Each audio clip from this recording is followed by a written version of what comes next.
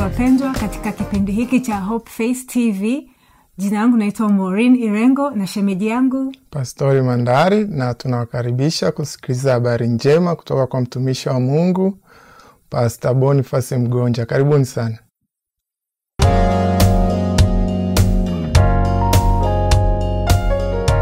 Bwana Yesu asifiwe. Kwa jina langu naitwa mchungaji Boniface Mgonja.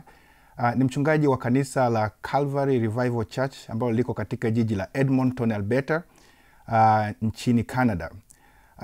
Leo napenda kushiriki pamoja na wewe maneno ya Mungu, na ninaamini kwamba kupitia maneno haya Mungu atakubariki, Mungu atakugusa na utainuliwa kutoka kiwango kimoja kwenda kiwango kingine.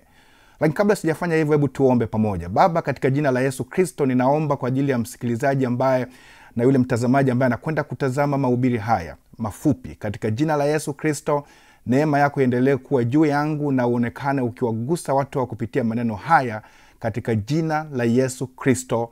Amen. Napenda kushiriki pamoja na wewe maneno ambayo yanapatikana katika kitabu kile cha Ruthi, kuanzia sura ile ya kwanza, na nitaongelea kitu kimoja au somo ambalo linasema kwamba bado Mungu hajamaliza na wewe. Mambo mazuri yako yanakuja mbele yako. Unajua uko wakati ambao unaweza kufika kwenye maisha ukaona kana kwamba Mungu amemaliza na wewe, kana kwamba mwisho wako umefika. Lakini kupitia maneno haya ambayo nataka tuyasome sasa na kuyaangalia kifupi, nataka uelewe kwamba bado Mungu hajamaliza na wewe. Kuna mambo mazuri ambayo Mungu anayo mbele yako ambayo yanakuja. Kitabu kile cha Ruthi tukianza sura ile ya kwanza, kuanzia ule mstari wa kwanza, Biblia inasema, ikawa zamani za waamuzi walipoamua kulikuwa na njaa katika nchi. Akaondoka mtu mmoja Bethlehemu ya Yuda, alikaenda katika nchi ya Moabu, yeye pamoja na mkewe na wanawe wawili. Na jina la yule mtu alikuwa anaitwa Elimeleki, na jina la mkewe alikuwa anaitwa Naomi. Na majina ya wanawe wawili ilikuwa mmoja ni Maloni na mwingine ilikuwa ni Kilioni wa Efthazi wa Bethlehemu ya Yuda. Wakafika katika nchi ya Moabu, wakakaa huko. Kumbuka hapa wameondoka, wamekimbia kutoka kwenye nchi waliokuwemo iliyokuwa na njaa, wakahamia kama wahamiaji katika nchi ya Moabu. Na baada ya kufika Moabu, mstari ule wa 3 unasema, akafa Elimeleki ambaye alikuwa ni mume wa Naomi, baba wa watoto, akafa. Na baada ya pale Biblia inasema kwamba yule mwanamke ambaye jina lake alikuwa anaitwa ni Naomi akasalia na wanao wawili wa kiume, nao wakaoa watu kule uhamiaji. Mstari ule wa 4, na jina la mke mmoja alikuwa anaitwa Orpa, na mke mwingine wa pili alikuwa anaitwa Ruth. Wakakaa huko yapata miaka 10, Biblia inasema. Mstari ule wa 5, lakini wale watoto nao wakafa wote wawili, na huyo mwanamke akawa amefiwa na wanao wawili, amefiwa na mume wake, akabaki yeye na wale wakaza wana wake wa watoto wao. Sasa unaweza ukaangalia hapa jinsi ambavyo ilitokea. Wamekimbia njaa kutoka katika nchi ya Bethlehem, wameondoka wameenda katika nchi ya Moabu, lakini Biblia inasema kwamba wakafika kule hali ikawa ni mbaya zaidi. Mume akafariki, watoto wakafariki. Baada ya hapo sasa akabaki na wakwe zake wawili. Unapoendelea pale, Biblia inatuonyesha jinsi ambavyo sasa Naomi akafika hatua akachanganyikiwa kwamba nitafanya nini. Akaona kama Mungu amemwacha, kama tayari Mungu ameondoka na hakuna tena kilichobakia mbele yake.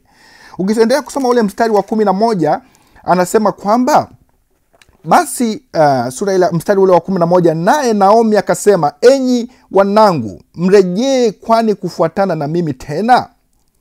Je, mimi ninao watoto wa kiume tena tumboni mwangu? hata wawe waume zenu? Enyi wanangu, mrejee nendeni zenu, kwa kuwa mimi ni mzee, siwezi tena kupata mume tena. Na ningesema natumaini kama ningepata mume hata usiku huu na kuzaa watoto wengine wa kiume. Je, mngesubiri hata mtakapokuwa pamoja watu wazima?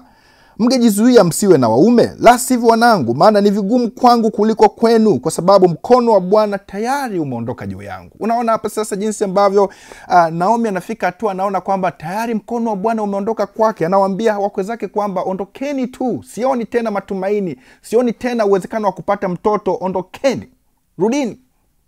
Alikuwa amefika hatua ambaye ameshaona Bwana ameshamaliza na yeye, hakuna tena kilichobakia mbele yake.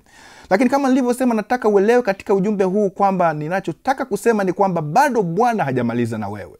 Hata kama unafika hatua kama aliyofikia huyu Naomi, ambaye amefiwa na mume wake, amefiwa na watoto wake wawili, kabaki na wakwe zake. Baada hapo anaona kama hakuna tena maisha mbele yake, alikimbia njaa, alijua kwamba amekuja katika maisha mazuri, lakini mambo yanaendelea kuwa mabaya. Lakini nataka ulifahamu neno la Bwana siku hii ya leo kwamba bado Bwana hajamaliza na wewe. Na haye Bwana alikuwa bado hajamaliza na Naomi. Ukisoma sura ile mstari ule wa 14 na kuendelea pale, Biblia inasema kwamba mmoja wa wale wakwe zake, anaye jina lake lilikuwa ni Opa, akaondoka, akamwacha, akaondoka karudi kama mama yake mkwe alivyomuomba aondoke. Lakini huyu mwingine ambaye alikuwa anaitwa Ruthi, sura ile 16, ndiye ananibariki sana.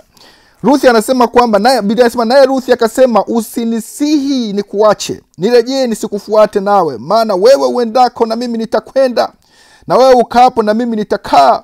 Watu wako watakuwa watu wangu, na Mungu wako atakuwa Mungu wangu, na pale utakapokufa na mimi nitakufa, na hapo hapo na mimi nitazikwa. Bwana anitende vivyo hivyo kuzidi. Napata moyo pia hapa kwa sababu unaona kwamba bado Ruth yeye alikuwa anaona kwamba pamoja na kwamba wamepita katika mambo hayo, lakini bado Bwana alikuwa hajamaliza na wao. Baada ya hapo Biblia inasema kwamba wakaondoka pamoja. Sasa yeye Naomi pamoja na mkwe wake huyo Ruthi wakaondoka, wakarudi nyumbani kwao Bethlehem. Mstari ule wa 20 nataka tusome pale sura ile ya kwanza. Baada ya kurudi kule sasa, kuanzia mstari wa 19 anasema hivyo hao wakaendelea wote wawili hata wakafika Bethlehem, yeye Naomi pamoja na Ruthi. Na walipofika Bethlehem, Biblia inasema kwamba na ikawa walipofika huko mjini, mji wote ulitaharuki kwa habari zao. Nao wakasema nao wanawake wakasema, je, huyu ni Naomi? Naomi akawajibu akawaambia, jamani, msiniite tena Naomi, niiteni Mara, kwa sababu Bwana ameshaondoka kwangu, kwa sababu Mwenyezi Mungu amenitenda mambo machungu sana. Kwa hiyo yeye alifika hatua akaona kwamba mambo yamekwisha kuisha, Mungu amemtenda mambo machungu. Akasema, msiniite tena Naomi, niiteni Mara, kwa sababu sioni tena uwepo wa Mungu ndani yangu, sioni kama tena Mungu yuko upande wangu. Alikuwa amefikiri kwamba Mungu ameshamaliza na yeye. Lakini ukiendelea pale sura ile ya pili, sasa Biblia inasema kwamba Ruthi akakaa pamoja na Naomi. Na Naomi na Ruthi baada ya kukaa kule, Bwana akambariki, akapata mume ambaye alikuwa anaitwa Boazi. Kitu ambacho Naomi mwenyewe alikuwa hatarajii kwamba kitakuja kutokea. Baada ya kumpata Boazi, Biblia inasema kwamba wakaendelea mpaka ikafika hatua sasa Ruthi pamoja na Boazi wakapata mtoto. Na walipopata mtoto, Biblia inatuambia kwamba yule mtoto akazaa mtoto, alafu baadaye ndio akamzaa pia Jese, na Yese ndio akamzaa Daudi ambaye tunamuongelea leo. Lakini katika hilo shina la Daudi, Biblia inasema kwamba hapo ndipo ambapo Yesu Kristo alitokea. Kwa hiyo unaweza kuona jinsi ambavyo Naomi alikuwa amejua mambo yake yamekwisha. Naomi alikuwa amejua kwamba mwisho wake umefika. Lakini Ruth ndani ya moyo wake alikuwa anajua bado Mungu hajamaliza pamoja na mimi. Na Biblia inasema kwamba baada ya hapo sasa Ruthi alivyopata mume, wakazaa mtoto. Alafu baadaye sasa katika uzao ule wa Ruthi pamoja na Boaz, ndipo huko ambako tulimpata Yesu Kristo ambaye ndiye Bwana na Mwokozi wa maisha yetu. Nataka nikwambie kitu kimoja kwamba kuna uwezekano kwamba umefika hatua unaona kwamba maisha yako yamefika mwisho, mambo yako yameisha. Lakini uelewe kwamba bado Mungu hajamaliza na wewe. Bado kuna mambo mazuri yanakuja mbele. Hata maumivu unayoyaona sasa, machozi unayoyaona sasa, vikwazo unavyoviona sasa, vitu ambavyo vinaonyesha kamba vinaashiria mwisho wa maisha yako, bado kuna mambo mazuri ambayo Bwana ameyaweka mbele yako. Simama vizuri na Bwana. Na nataka ninapomalizia nikwambie kitu kimoja, kwamba maisha yako ya mbele hakuna mtu ambaye anaweza akasema hapana katika maisha kama Mungu amedhamiria mambo mema. Utakumbuka kwamba Ruthi hakuwa Myahudi, lakini pamoja na kwamba hakuwa Myahudi, alikuwa yeye anatoka katika taifa la Moabu, akafika kule Bethlehem, lakini Bwana akamtumia.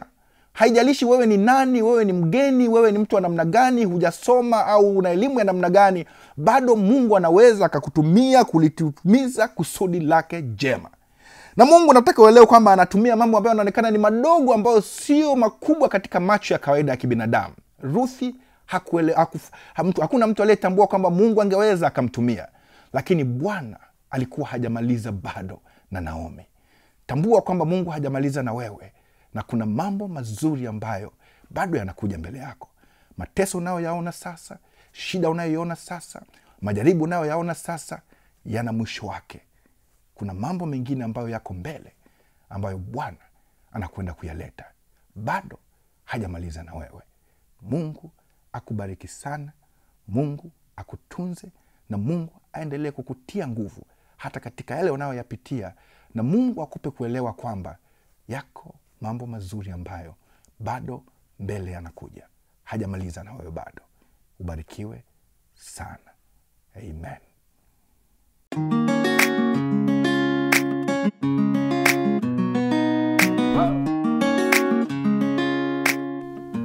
Kama mlivyosikia ujumbe wa leo kutoka kwa mtumishi wa Mungu, haijalishi unapitia matatizo gani kwenye maisha, either kibiashara, kwenye ndoa au shule, Mungu bado hajakuacha.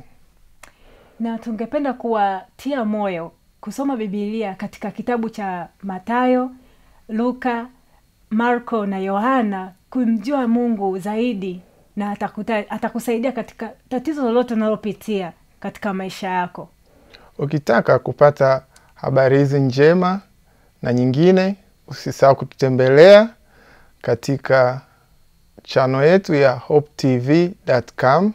Tunapatikana YouTube, tuko Twitter na Facebook, na zote unapitia HopeFaithTV.com.